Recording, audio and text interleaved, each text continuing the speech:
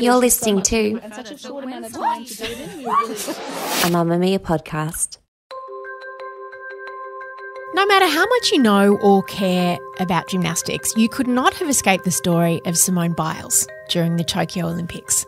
I just felt like it would be a little bit better to take a back seat, work on my mindfulness, and I knew that the girls would do an absolutely great job, and I didn't want to risk the team a medal for kind of my screw-ups because they've worked way too hard for that. So the expectations riding on the teeny tiny shoulders of one of the greatest athletes the world has ever seen were absolutely massive.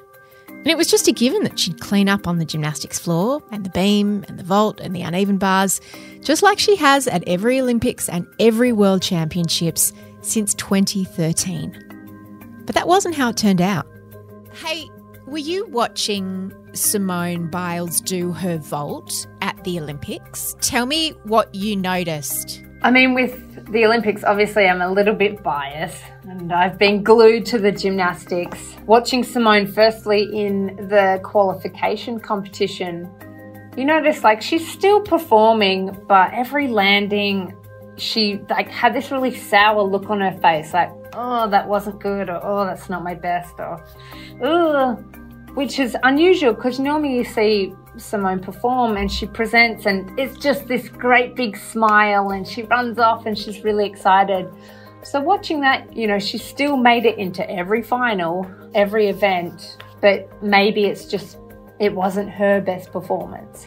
Simone withdrew from every event except one after experiencing what gymnasts call the twisties in the middle of her first vault.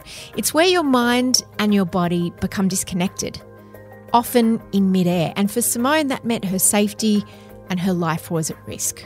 You could start telling that, she has this expectation, whether it's on herself or whether she is feeling that pressure from the entire world to perform at her best, and she's not living up to her perceived expectation of that. So it was what it was. And then you watch the team finals and obviously it's 3 up, 3 scores count. So, it's a much higher pressure. Russia in the qualifications right up there as well. You sort of knew that, USA had to bring it. And watching her vault first apparatus was terrifying. That's something we forget about gymnastics when every 4 years at the Olympics, we watch these tiny girls flipping and flying high in the air in their sparkly leotards with their hair slicked back in tight buns. We forget how incredibly dangerous it is. This has been an incredibly challenging few years for the sport of gymnastics and the girls and the women who compete at the highest levels. Allegations of physical and sexual abuse in various countries have been rife, and one man, Larry Nassar, was the team doctor for the USA gymnastics team for 18 years, where he sexually abused hundreds and hundreds of young girls in his care. Simone Biles was one of them, and he's now in jail. To be competitive in gymnastics, you have to start early, sometimes as early as 4 years old. But what happens when you reach puberty? And how is the love that so many girls feel for their sport and the passion, how's it tainted by things that they weren't expecting?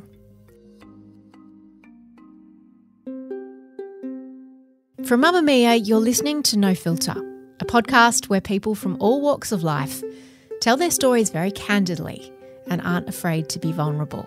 The physicality of being a gymnast is something that Olivia Vivian knows intimately. She started training when she was just 8 years old. She represented Australia at the 2008 Beijing Olympics. Going into training, afraid to fall, afraid to make any mistake because I'm thinking about what I'll lose. And she had to submit to regular fat tests. As a girl, I remember they'd take us into a separate room and you had a professional sort of with this contraption that would pinch your skin. I don't know, we called it fat test. As kids, we're just testing and measuring and calculating it up to what we should be and what range did they want us in for training and for competition. And later, she became a household name on the hit TV show Ninja Warrior. This ninja right here is an inspiration, not just to little girls, to any ninja out there. So what goes on behind the scenes of gymnastics? What's it like for those little girls when they become women? And how did she know that it really was time to go? Here's Olivia Vivian. You've been on that Olympic floor before and at many, many other World Championships and Commonwealth Games. What's the atmosphere like actually on the floor? Epic. It's epic. Like for me personally, the first time Olympians, so we're all debut Olympians. We trained our butts off. We were ready. We did our, 6-week training camp after the selection and we're so glued together as a team. We knew each other. And you step out on that floor and you just have this overwhelming sense of pride that you're there for your country. And at the same time, you're in your bubble. You're doing what you've trained to do 1,000 times over. You know your routine inside and out. The pressure comes from when you have to do it when the green light's on and you know that the world is watching. But that, again, is that mental pressure, Your skills haven't changed. Your body's ability hasn't changed. The apparatus hasn't changed. It's that mental game that crosses the line. But, for me, I loved it. I loved every single second. We're in the same heat as China and the crowd was just a sea of red. And they had these silly little blow-up toys they were smacking together. And I remember walking out there and my dad and my brother and my family were in fluoro green and yellow, just screaming their lungs out in this sea of red. And it's a high pressure scenario and competition, but at the same time, this is the comp you've worked your butt off for. This is the moment right here. You get sort of that one chance out on the podium. So I don't know, we had a really great lead up and we had great coaches telling us that, soak it up. This will fly by, it'll be gone within an hour and a half. So I was, really present in the moment and just ready to do my job. How old were you when you competed in Beijing at your first Olympics? I was 19 and I was the oldest gymnast in Australia at the time and my nickname was Grandma at 19. So, yeah. It's so interesting because I've been watching a lot of videos of you competing in Beijing and then in the Commonwealth Games a few years later. You. God, look at you. It's called research. I'm so good at it. I got to watch you doing gymnastics and call it research. It was great. And you look like a woman. You might have been only 19, but you very much look like a woman. And yet many of your contemporaries in the other teams, including the American teams, look like children. They look like little girls. Tell me about that. Tell me about the body for gymnastics and how that's happened. Because when you look at old footage of gymnastics in the 70s and the 80s and even the 90s, they look like women and now they do look like little girls.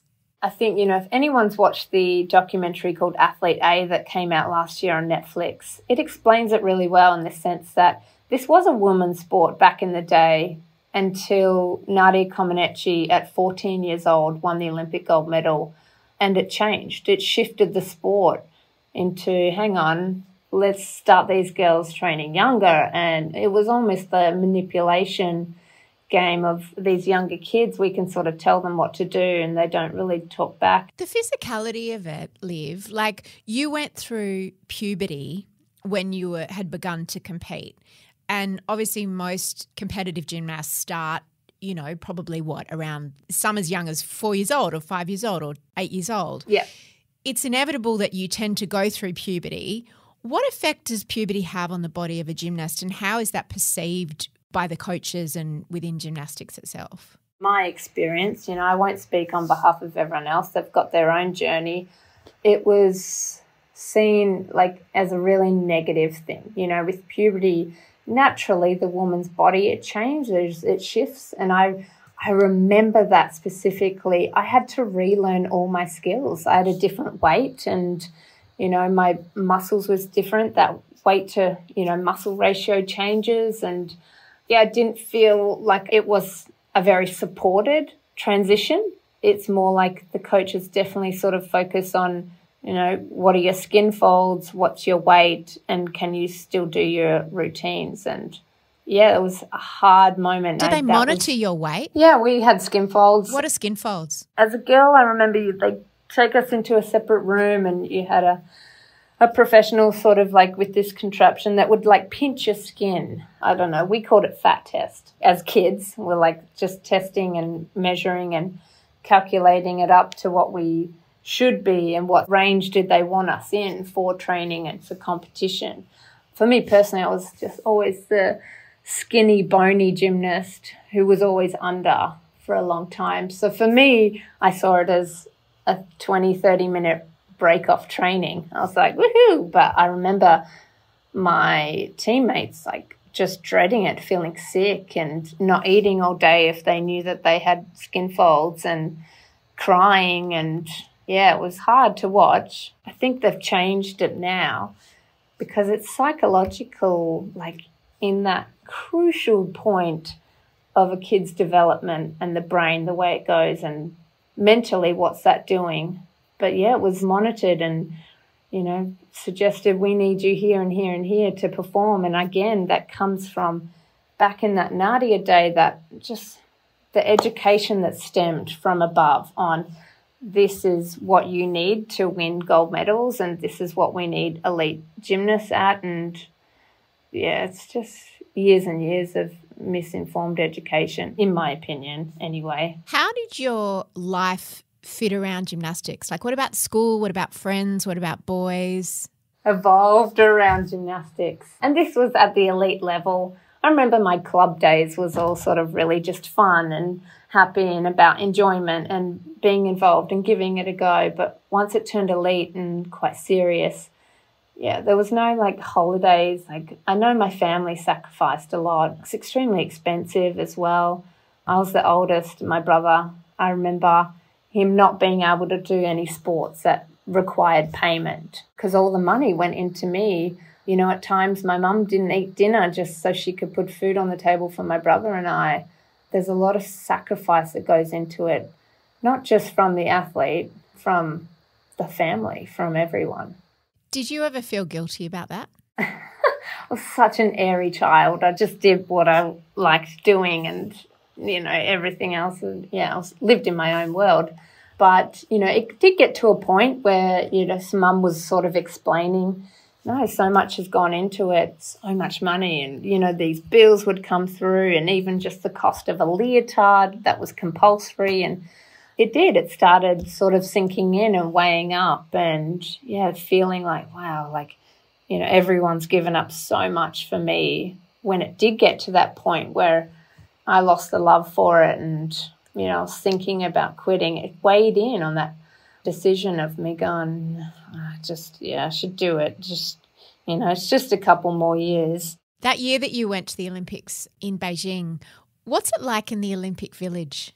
Incredible, like amazing. It's the most, again, we were such a new team. You know, our head coach had experience, but that was sort of about it, and a couple of the coaches. But yeah, for a lot of us, it was the debut, and we went over 10 days before our competition. You're like, why? That's so early. The athletes are probably definitely not doing it this year for different reasons, but the biggest one was to get used to all those distractions, this new environment. You know, we're training in 4 different training gyms.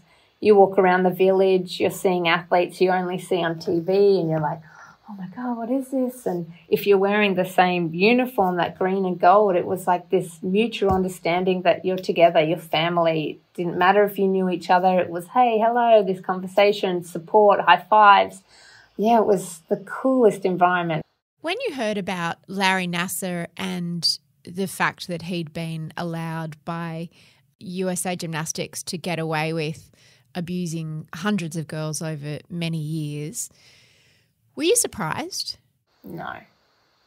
I feel shit saying that even. I'm not surprised because I understand the culture. It's not one of those sports where, you know, you touch the line of the swimming pool and you qualify with your time, or you jump a certain high on pole vault and make the qualifying, you know, height. It's our teams are selected by coaches and officials and judges, and it's biased, it's subjective.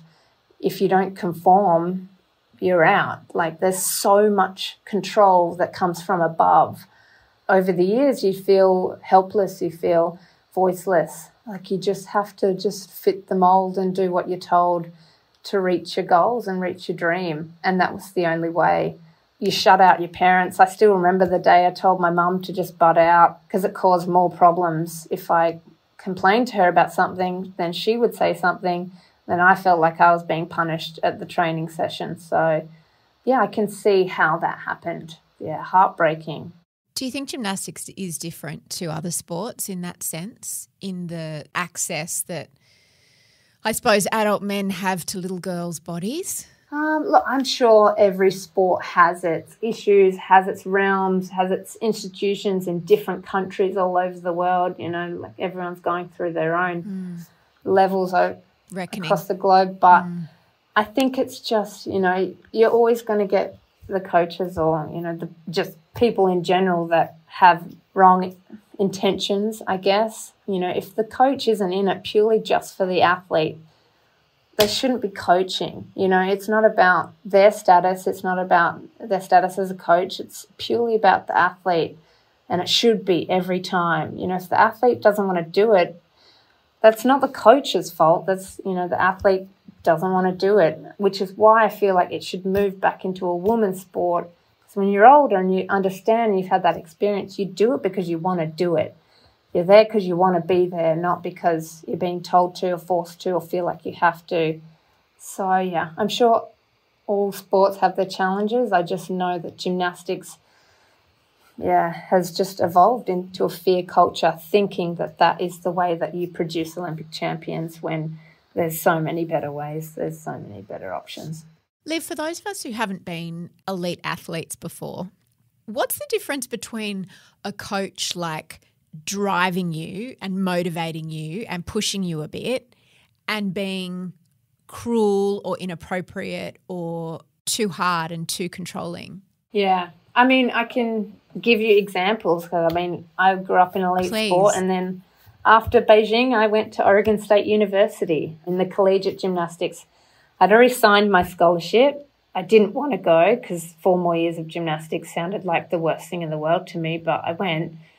And it was night and day. I'd come from this environment that was extremely selfish. It was very individual.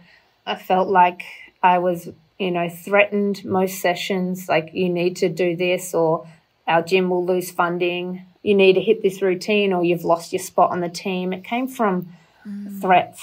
And fear-based. Yeah, very fear, and to the point where I was terrified to make a mistake. You know, like going into training, afraid to fall, afraid to make any mistake because I'm thinking about what I'll lose, and it eats at you. It was horrible, honestly, it was horrible. But going into America, like these coaches were just, first of all, they cared about you as a person before you were an athlete, so you're a human before you were an athlete. And they treated training's the hard work, the competition was the celebration. You'd take a turn and they would compliment sandwich you. And I was like, what is this? And it was like, you did this really well. You need to work on here, but your effort was spot on, like, great job. And I was like, what is this? What the fuck is going on? It took me a whole year to get used to it. I fell in love with the sport all over again. This is how it should be done. And I wanted to be better. I wanted to be my best for the team. You know, suddenly, like, it just, reconnected me to that 8-year-old again, the 8-year-old girl that just wanted to learn all this stuff, and it changed me. I learnt so much more about what a positive training environment can do. Can you explain what the collegiate system is? They have all colleges competing against colleges, and Division 1s are typically schools with big football teams because football will fund the entire sporting program. It's so big there. Then you have Division 2, Division 3, and they all compete against each other, and then they have a national championships, and America just love their sport. They get into it so hard. I went there, I joined a team, and, you know, every sort of weekend when you're in season, you're competing against other colleges, and then you have a regionals and then a nationals. And, it's a little bit different ruling to the elite system, but it's amazing. It's so cool. And you're dealing with women. You are dealing with women there, not children. Because everyone has to be in college, right? Yes, yeah. So why did you come back for the Commonwealth Games and more World Champions? Like, why did you put your hand back in the fire? I know. Well, I'd fallen in love with the sport. I came back to Australia after my senior year because I learnt my father got cancer and I wanted to be home and I wanted to be around family. But I was still so in love with this sport and I learnt so much about my body and how to train smart and what I can do. And I really had this like armour of self-belief. Like I was the fittest, I was the strongest I'd been and so passionate about the sport again. I came back and I asked to do national championships and they said no. They said, you're too old. How old were you? I was 23. So, I mean, I was 19 in Beijing, the oldest then, so nothing's obviously changed. But, yeah, you're too old. Having gymnasts at 24, 23 in Australia just wasn't heard of, wasn't done. But, yeah, once I've got my mind set to something and I truly know that I can, I don't hear anything else but yes. So I begged and I didn't give up and I pestered them and finally they said okay, and 2 weeks later I went to national champs and got my 7th title on the uneven bars and they were just like, what? And so I got invited back onto the squad and it was a nice moment. I mean, at the time I was just sort of doing something that I loved, that I really truly enjoyed and I wanted to be doing. And yeah, I hadn't been to a Commonwealth Games yet, so getting selected onto the 2014 team was awesome, but I started feeling that elite environment pressure again and just the culture and the lack of support here. Like, it's really hard. Olympics in Australia, being an Olympian, there's not a lot of financial support. You're more often than not, you're paying to represent your country rather than getting paid to. And I mean, I had rent, I had bills, you know, and so trying to then manage your work and then trying to train 34 hours a week and represent your country at the highest level, 100%.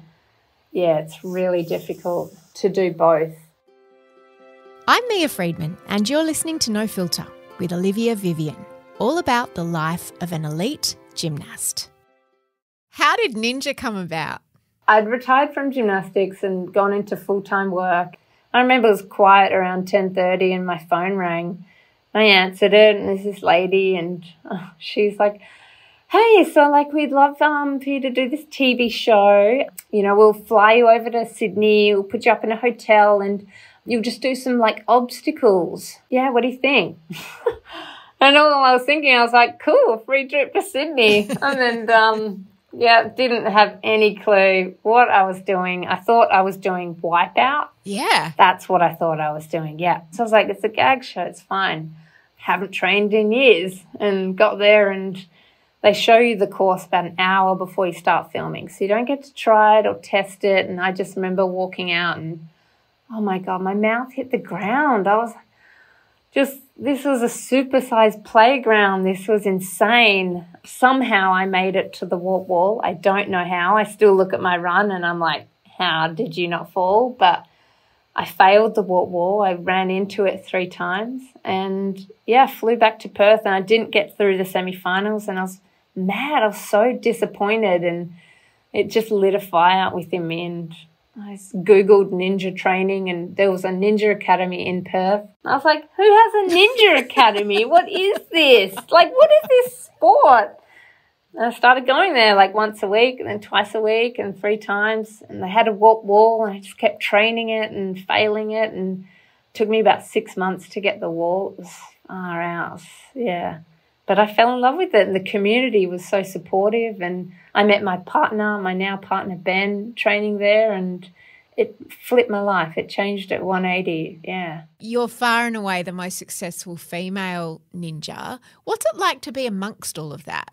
The first couple of years, I think most ninjas, we had no idea what we were doing and that good old Aussie spirit of, I'll just give it a crack. I'm just going to give it a crack. Like, and that was the general feel, like whether you're male or female, I just give it a crack. And it wasn't until season 2 I got into the grand final when my goal was just to conquer a warp wall. That's when I sort of asked myself, why was my goal just to conquer one obstacle? Why don't I shift my mindset? And again, this is something I learned in America because here in Australia, we just our goal was to get to the Olympics. In America, their goal is to win the Olympics. It's a totally different mindset, and I picked that up at college, and I was like, why don't I try and aim to win? Why can't I win? Yes, I understand that the anatomy is different. I will never be able to build that same power and strength in my muscles like the men can, but I can use other aspects. I can use my hips or my movement or find my own way.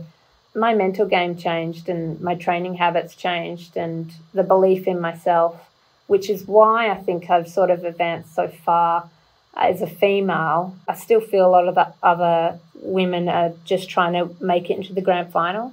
That's their goal, and that's where I feel like that's not enough. Like, you got to go to beat it, because these men, they're so strong and they just keep getting better, and it's so hard keeping up with them. Half the time I feel like a delusional optimist, but yeah, at the end of the day, I just ask myself why I do it, and it's because I love it. I absolutely love this sport. The community's so supportive, and this is an incredible platform to inspire other women and young girls, especially, to just absolutely believe in themselves and go for their goals. I think the first couple times I made into the grand final as the only female, I was like, whoop, whoop, like, this is awesome. And then the last 2 years, I've really been in that waiting room, and I really need the females. I need that female army, because you do start feeling that expectation, that pressure of all the women relying on you now to get through, and it weighs on you, it weighs on your mind. I'd like some more women around, that's for sure. It's so interesting watching those videos of you competing as a gymnast and then competing as a ninja, and how your athletic ability is, obviously they're very different, but the gymnastics is all about control and suppression and precision, whereas in ninja, you're just like throwing yourself into it. Well, it's the biggest difference. I think I'm definitely more nervous every time for ninja than I ever was at the Olympics. Really? The Olympics, I'd trained my routine like over 1,000 times. I knew what I was doing. Whereas you step up on that platform and you're staring down these obstacles that you've never touched before. You have no idea what they're going to feel like. And all you've done is maybe some visualizing how you might be able to get through it, but you've never actually tried, and it's that fear of the unknown. I think that's what gets people, as well as the lights and the camera and the fact that it's 1 a.m. in the morning when you're filming. So, did you and your partner meet on the show or in the gym in Perth? Yeah, we met in the gym, and for ages I always remembered him as just this, I called him the God. He was like the God. He was like he's so tall, and he had these blonde hair, and he'd always have no shirt on. I don't know, for me, I was like, excuse the French, I didn't want to shit where I eat, Like, I loved this gym. Why the hell would I want to start dating someone and potentially fuck it up? So, yeah, for the longest time, it was like, whatever, he's just this gorgeous specimen. And I thought he was a bad hugger. That's what I thought. Oh. He'd always give you a side hug. Oh. And I was like, that's shit. He thinks he's a good hugger, but back then I don't think he was. After season 1 came out, just a small group of us got together to start creating programs and helpful techniques and tips to help new people get into it. And because there is a lot of technical aspect to the movements that make it a lot easier, and we wanted to share that. And one of these meetings, the other 2 members didn't show up, and it was just Ben and I. And this meeting that normally went for an hour went for like 6 hours, and we got no work done. And yeah, it was just this epic connection. And we've sort of been together ever since. So how long's it been? Almost 4 years now. Wow. And having 2 ninjas in the family, is it just physical all the time? No. I think because we train hard at home, we're super lazy. So everyone thinks like it's a competition to get to the fridge, or, yeah, like who's going to get to the door fast. Or having sex, like swinging upside down from, a pole 50 foot in the air. I know, so funny. High degrees of difficulty. No, we are just normal people. One last question before I let you go. When you were a gymnast, what were some of the most confronting things that you saw, perhaps behaviour among other gymnasts or interactions between coaches and gymnasts? I feel terrible saying this, but I know it's just the way I've been brought up in this environment. everything that, I now know is not right, anyone would see today and go, that's wrong, was normal. It happens so often that it's normalized. So, just stuff like just yelling abuse and telling girls that they're worthless and they're stupid, and a lot of just putting people down, or threats, or, telling girls that they're too fat, and, stuff that you would look at now and go, that is so wrong, that's not right, was normal, and it happened every day. What I think sticks out in my mind is the stuff that I see after. Just girls going into severe depression and having absolutely no support. Like, I remember when I retired, I didn't retire. I got a letter from the Institute of Sport telling me I was retired. For me, I was like, I need a break. For them, it was like, congratulations on your retirement. Wow. You just see this, like, we'll use you as an athlete to get what we need out of you, and then that's it. You're done. Like, goodbye, good luck. There's no followed on support, and a lot of girls left with like severe injury and their bodies, and 18 years old and can't get out of bed because they're so sore and stiff and all their bones are cracking. It's stuff that I've seen friends and teammates go through after. That's hard. That's really hard. Are there concrete things that you believe should change that could make a difference? I think especially since last year, it is changing. It's sort of impossible not to. We now know like what is not acceptable.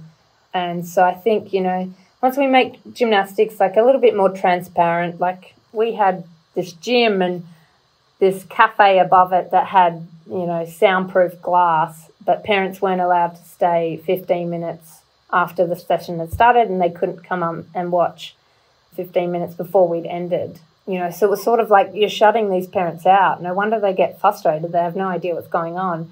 And if glass is soundproof, you can't even hear what these coaches are saying.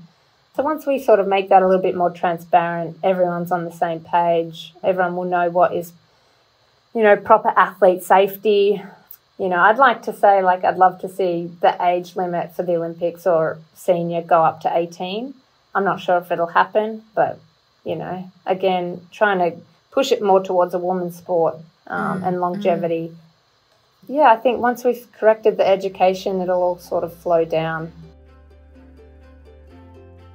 Thank you for listening to No Filter. If you liked this episode and you want to hear more, a couple of years ago, I interviewed an American gymnast called Ali Raceman. She was the captain of the American Olympics team when it won gold, and Simone was actually in that team. Ali was her team captain. And she was another of Larry Nassar's victims. And she was in Australia a couple of years ago to do a demonstration kind of event. And we had an amazing phone call where we spoke about what her life has been like, what it has been like to feel betrayed by the sport that she loves so much, and how she's moved beyond what happened to her with Larry Nassar. It's really, really interesting. We'll put a link in the show notes.